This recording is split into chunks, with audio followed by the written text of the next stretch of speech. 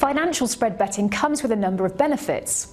Profits from spread betting are tax-free because they are classified as bets, although the industry is still regulated by the FSA, as opposed to the Gambling Commission. However, even without the tax advantages, spread trading has a number of things going for it. Leverage. In share trading, you buy and own the market you are trading. With spread bets, you are just speculating on the market's value, so your money is not tied to the underlying instrument. Plus, you can trade with leverage, putting up a small amount of money to control a much larger amount.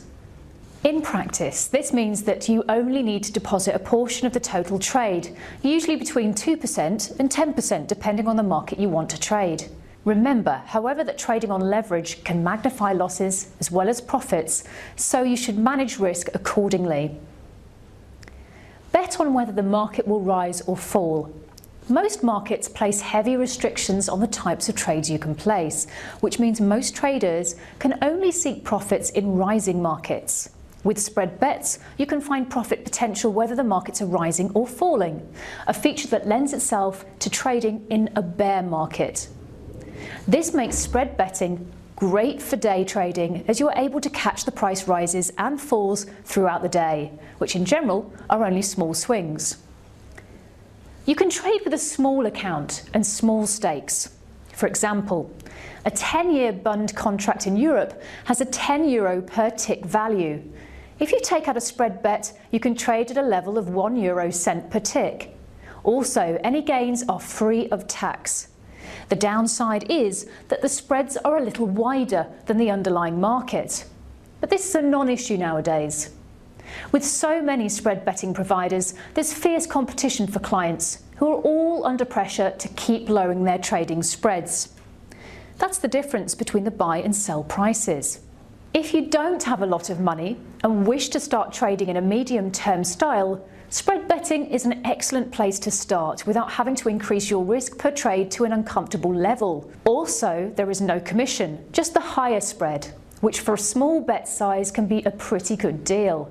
But remember, they are only tax-free in the UK and Ireland. Flexibility. One important advantage when using spread bets rather than actual shares is the lack of additional dealing costs when exiting in stages.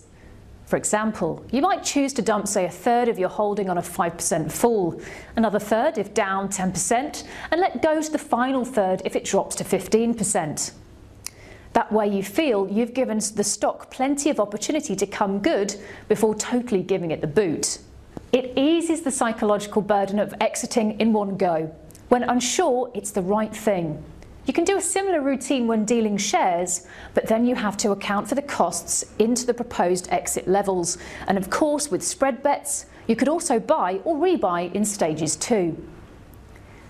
Availability of stop loss and guaranteed stop losses. You can preset a stop loss on your bet and limit your loss to the amount you initially invested in your account. Nothing will protect you in the real world if you invested an amount of money and the share plummet to the ground. However, in financial spread betting, you are protecting yourself from losing your pants. Stop losses can even be arranged to be executed at guaranteed price. It's useful to note that there are many large online stockbrokers that don't offer guaranteed stop losses for standard share dealing accounts. No currency exposure. By opening a spread betting account, you can follow all kinds of markets on one screen, just using a single spread betting company to get all your prices and news. You don't have the hassle of switching between accounts when you want to move from share trades to your foreign currency trades. In addition, spread betting providers allow you to trade shares easily in foreign markets like the USA, Germany or Japan, while still using a sterling account. You don't have to worry about any currency risk you might be getting exposed to by buying a share listed on a foreign market. Hedging. You can use spread betting to hedge against, say, a share price falling in value. In the case of an investor with heavy exposure to a stock who is anxious that the company's stock price might fall, the investor could open a short position using his spread betting account.